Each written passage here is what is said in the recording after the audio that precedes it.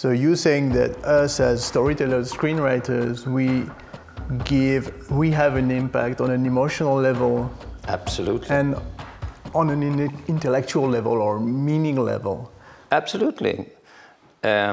Sometimes, once in a while, you also create really deep moments of transformative viewing or high meaning.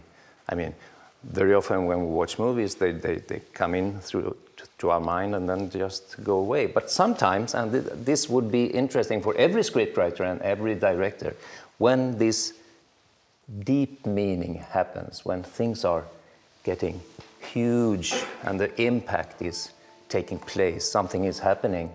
And what is happening in that moment? So that actually has been my focus in the research. What is actually happening when people are open, glued to the screen, when they are completely immersed, they forget they are sitting in a movie, they are in the story.